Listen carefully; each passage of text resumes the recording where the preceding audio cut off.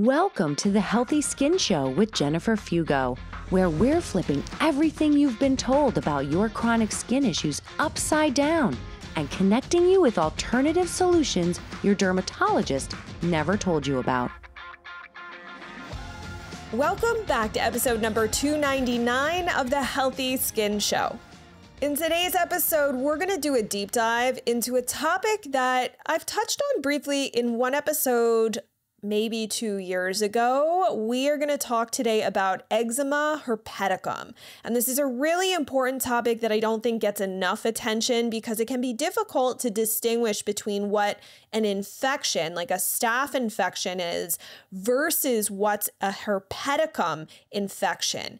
And it's really important because of the potential damage that Eczema Herpeticum can do to not only your skin, but also your eyes. My guest today is one of the favorite guests on the Healthy Skin Show, Dr. Peter Leo. He's back to share with us his wisdom about Eczema Herpeticum. And if you have not ever listened to an episode with Dr. Leo, allow me to introduce you. He is a clinical assistant professor of dermatology and pediatrics at Northwestern University Feinberg School of Medicine. And he received his medical degree from Harvard Medical School, completed his internship in pediatrics at Boston Children's Hospital, and his dermatology training at Harvard, where he served as chief resident in dermatology. And while at Harvard, he received formal training in acupuncture. And Dr. Leo has written a textbook on integrative dermatology and has published over 100 papers. I don't even know how many it is now, but he continues to publish.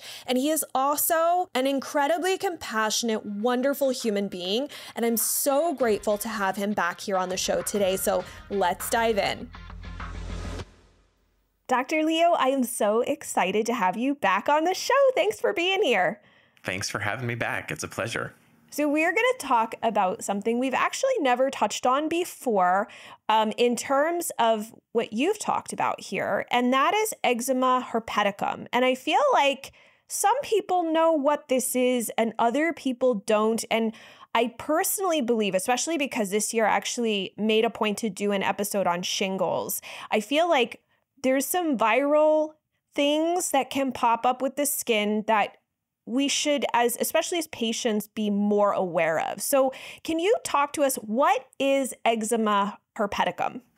Sure. So, the herpes virus, there are a few different flavors of it, as we know, but the two really common types are HSV1, the herpes simplex virus type 1, and HSV2, herpes simplex virus type 2. And those are the ones that can cause, most commonly, a cold sore.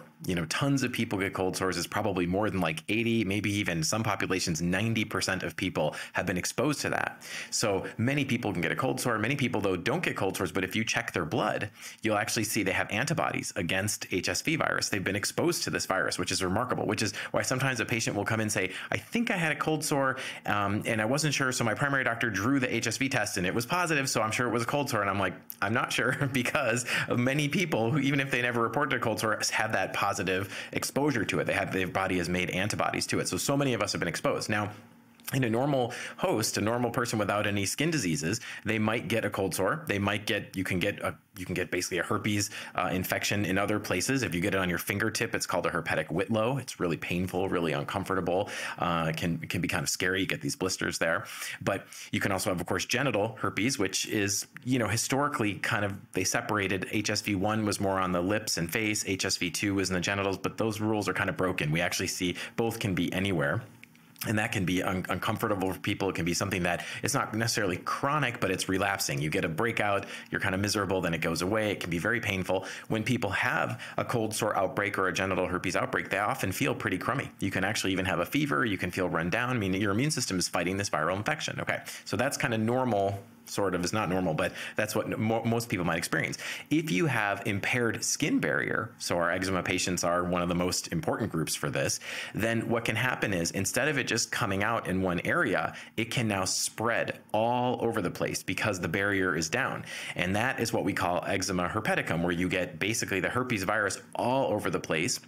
And typically you'll see it as lots of little, very similar looking, the term we use is monomorphic, kind of one shape. They look punched out little either ulcerations or little like superficial erosions, or more commonly by the time we see it, they're scabs. So you have all these little tiny scabs and they're widespread. When that happens, it's kind of dangerous because now you basically have been a petri dish for this virus. The herpes virus is now going crazy and loving all this open skin, these broken sort of, imagine if it's in a neighborhood where all the windows and doors of all the houses are removed. It's like, oh, we can just walk in you can do anything you want. There's no security. So it goes crazy.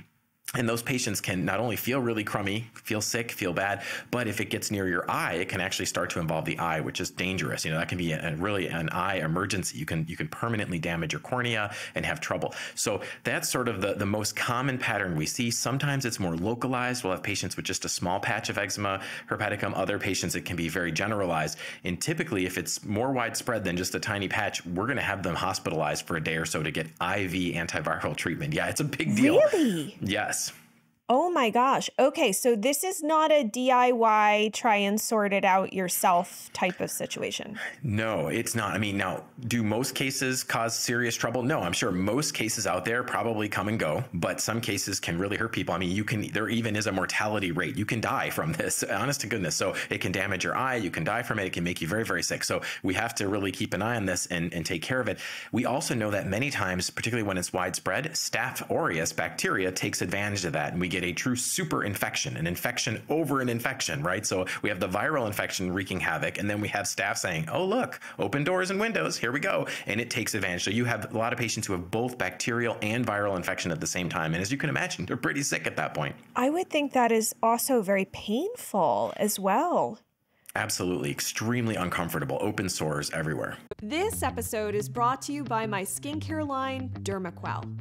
The beauty of these skincare products are that they are especially crafted for those struggling with chronic skin rash issues based on my research and clinical experience from my private practice.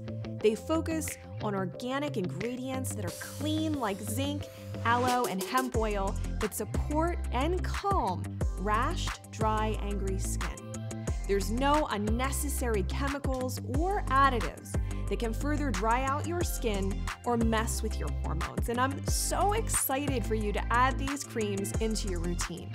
Check them out at quellshop.com and use the coupon code GET15OFF to get 15% off your first order.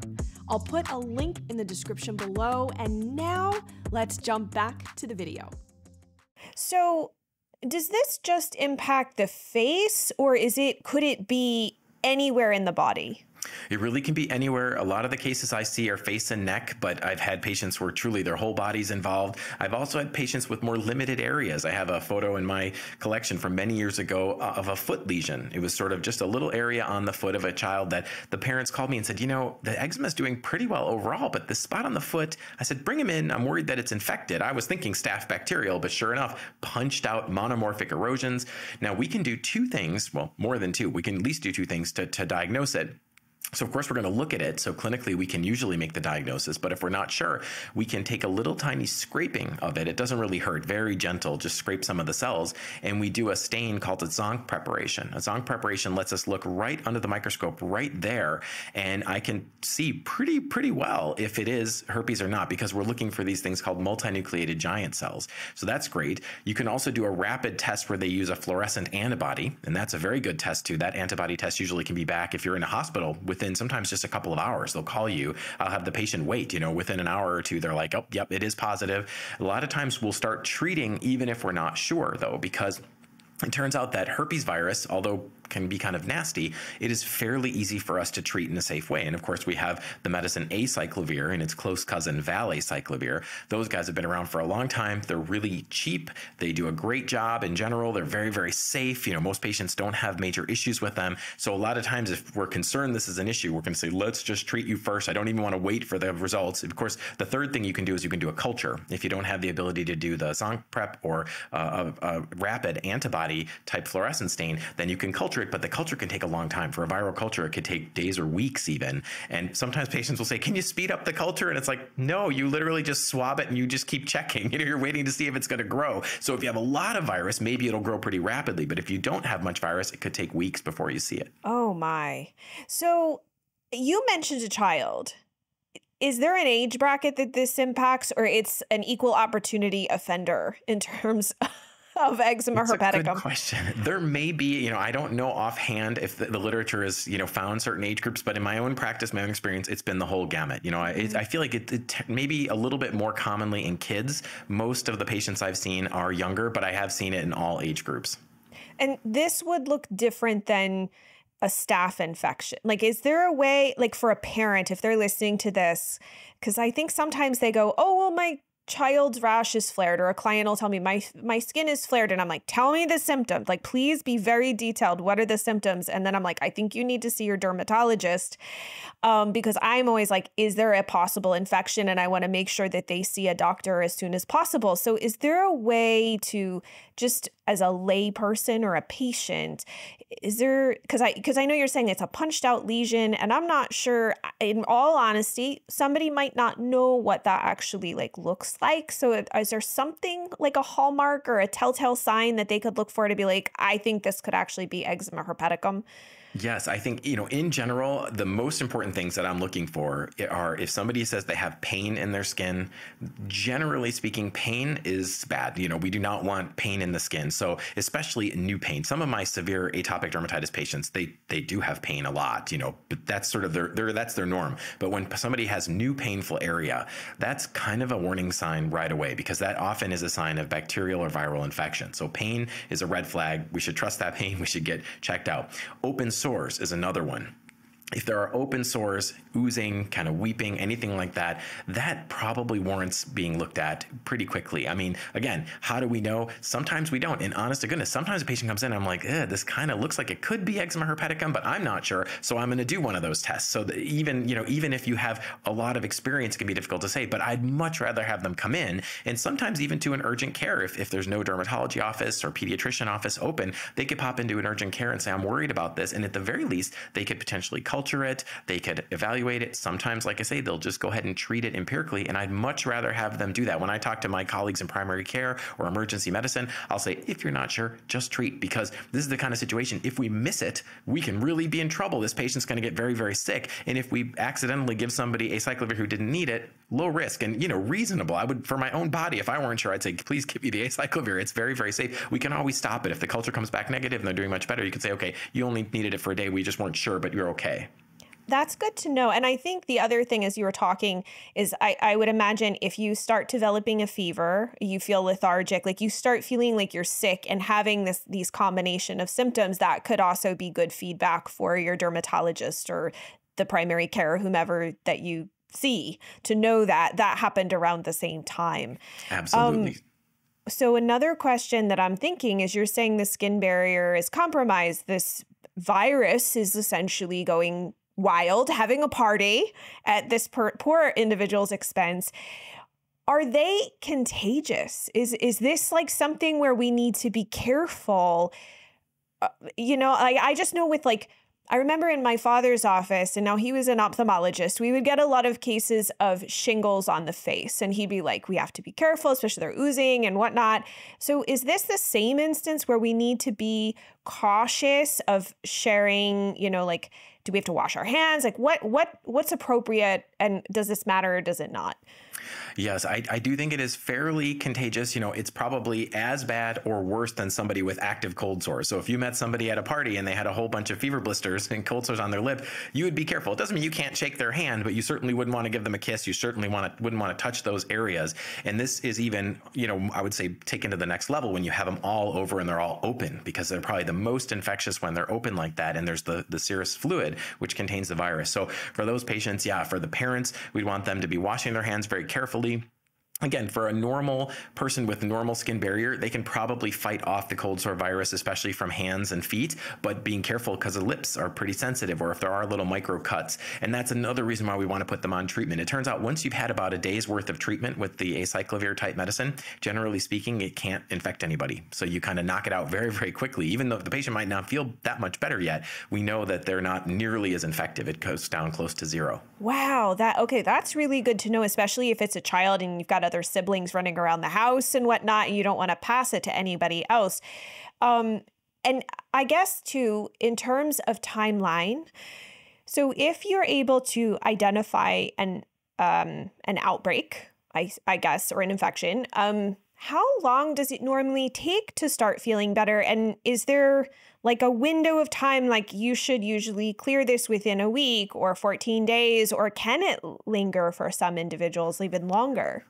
Yes, I think for some people, especially if we haven't treated it, because the other thing we didn't mention are there are people that get it recurrent. They'll have it multiple times. I have a few patients. In fact, at Boston Children's Hospital, they did a study a number of years ago to try to understand why do some people keep getting eczema herpeticum. And they found that there are some specific immunodeficiencies. Their immune system's a little weak on certain areas. This is kind of fascinating. So some people may be more susceptible to this in the first place, and some people are susceptible to it over and over and over, which is really tough. So for those patients, we kind of have seen that they've had it over and over and maybe haven't had treatment.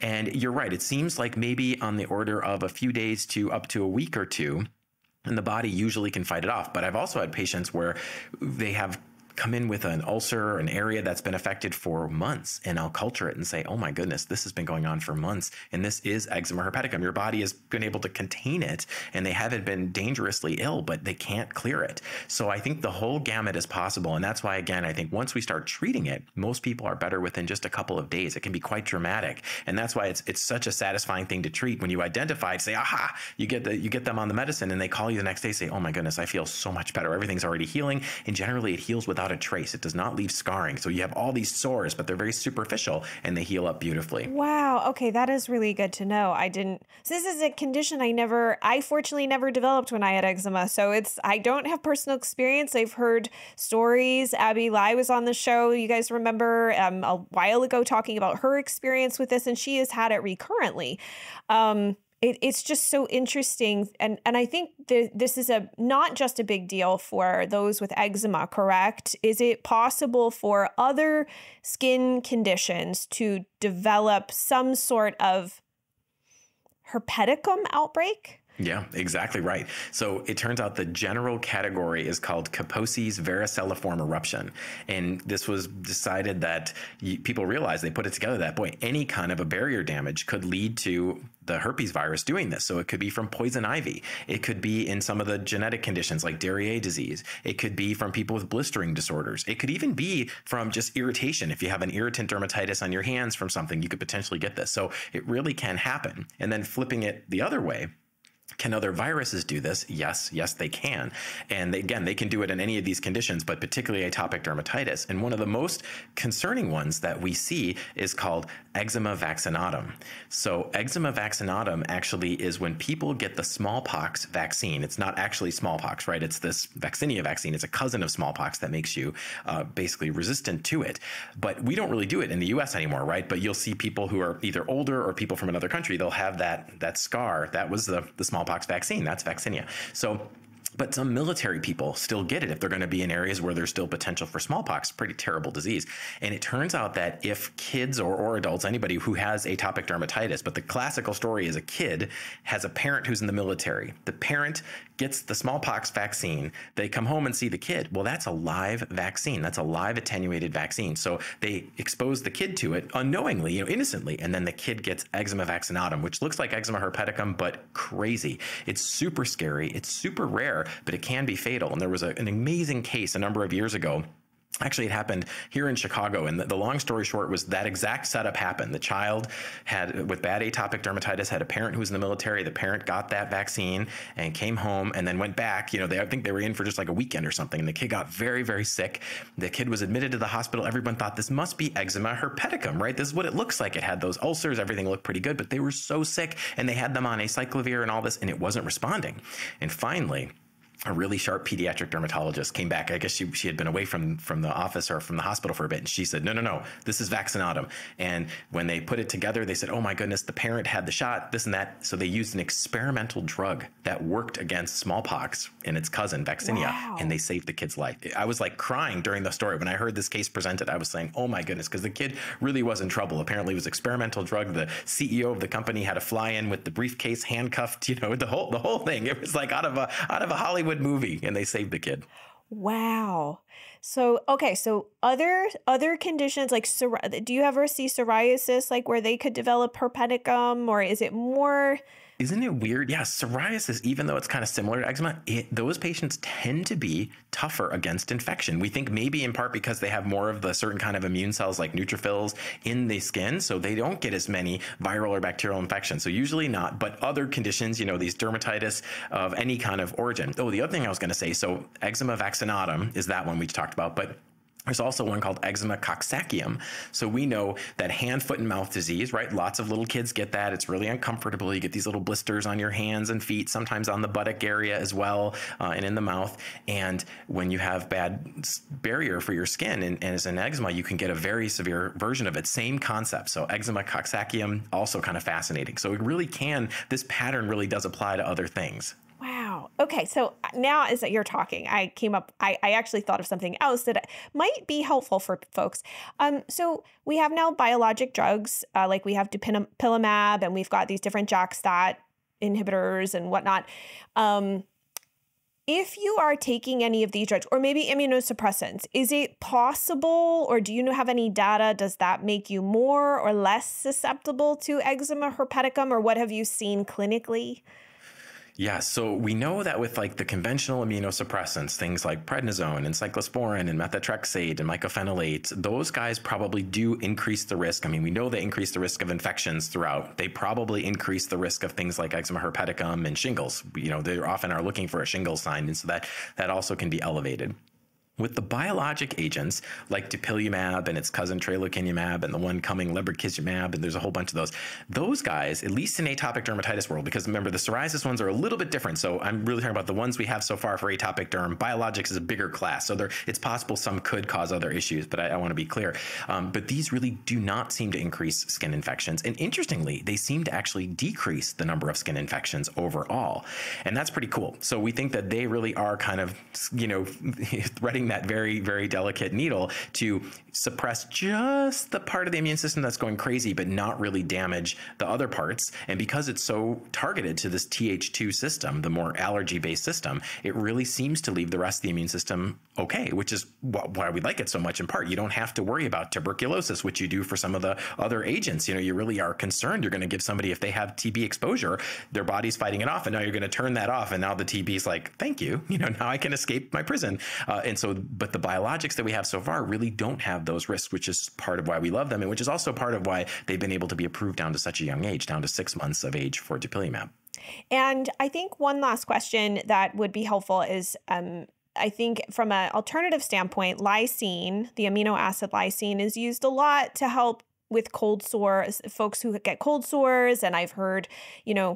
Mamina Torregano had talked on the show about maybe it might be helpful to help with shingles suppression for those who keep getting shingles, but like there's, not the greatest of data on that. Do you feel like if someone, especially more an adult, because I always feel like kids are kind of different than adults, but if they wanted to try lysine supplementation, do you think that could possibly be helpful if they are struggling with this recurrent eczema herpeticum, or they have very compromised skin where you worry this could be a factor? I definitely think it's worth a try. One nice thing about something like lysine is just an amino acid. It's really safe. It's really gentle. It's not super expensive. That's exactly the kind of thing I'd be happy with somebody trying and experimenting and giving me some feedback. Other people have tried things like zinc supplementation because that kind of helps with antiviral effects overall. So people could play around. Yeah, I agree with Dr. Torregano. I don't think there's really compelling evidence yet, but it would be cool for someone to study it more, because we do need help for these patients who, especially those who are really susceptible to getting it over and over again. I think they're kind of desperate sometimes. What we usually end up doing, so it's like, well, why? What do you do? Why don't you have them do that? Well, because what we usually do if they're really getting it multiple times is we'll put them on a dose of acyclovir or its cousin valacyclovir daily. There's a suppressive dose. And again, because fortunately it's a pretty safe medicine, we can get away with doing that. And I usually do it for maybe 6 months or a year, and typically they stay free. They don't have any issues. And then we kind of say, okay, let's stop it and see if maybe your body's in a better place. Maybe the virus has sort of settled down. We've chased it away enough. It's probably still in our body. It lives in our nerves, right? But we'll hopefully have cooled it down. And many patients then can go for a long, long time without it. And some of the patients later say, I'm getting another one. Can we go back on? And you can. So that's usually what we do. But yes, I would love for a more natural approach to this. And hopefully someone will take up the mantle. I hope so. Well, this has been fascinating, and I'm so glad that we had this conversation. And I think one of the benefits to having a conversation like this is it helps patients identify issues, know they need to seek treatment or get help or at least get looked at, right? Because sometimes that's the hard part. It's like, well, maybe it's just a flare up. Maybe I can tend to it at home. And this is one instance where you and I've talked about skin infections and different things, but this sounds like this is one instance where it is really important to get treatment and to see a doctor who can identify this quickly so that it doesn't get out of control. 100%. I feel like I try to just tell my patients there's no stupid reason to call, right? Especially in dermatology, we see people who come in for skin screening, right? They literally just are like, doc, check me over, make sure I'm okay. There is no dumb question. So if you have a new spot or a painful area or something that's not healing or you don't feel well and you think, could this be related to my skin? We want people to come in. Now, I also know that it's easier said than done. Our schedules tend to be a little crazy, but please know it's never a dumb reason to call and check in. Well, thank you so much for joining us again. Of course, I will put all of your links and everything in the show notes. And I feel like because you are one of the Healthy Skin Show favorites, everybody knows you. They love you. They love these episodes that we do together that really help give guidance on what to ask for so that people can better advocate for themselves. And ultimately, I always believe the goal is to get the treatment that you need sooner rather than later, so you can get back to a better quality of life. That's my feeling. Well, thank you. Thank you for having me. Thank you for all the good that you do. You put such great information out there, and I really appreciate it. And I can't wait to see you at Eczema Expo in just a couple months here. I know. Well, thank you so much for joining us. See you soon. I hope that you found this episode really informative. As always, I love having Dr. Leo on the show, and I'm so grateful for his giving nature to just share as much as he can with the audience. And if you want to check out any of the resources and links that we have for you over in the show notes, head to skinterrupt.com/299. You can leave your questions and comments there as well so we can keep the conversation going. And this is a great episode to share with your fellow skin rash warriors, especially those who are dealing with eczema, to help inform them of this potential skin issue that really does warrant medical attention as quickly as possible. And before you run off, please make a point to rate and review the Healthy Skin Show, share what value you've gotten from the show, and then hit that subscribe button. That way you never miss a weekly dose of inspiration, research, tips and strategies just like this, as well as those clinical pearls that could really make a difference for you on your journey to rebuilding healthy skin. And then let's connect over on Instagram. I'm at Jennifer Fugo. Thanks so much for tuning in, and I look forward to diving deeper with you in the next episode.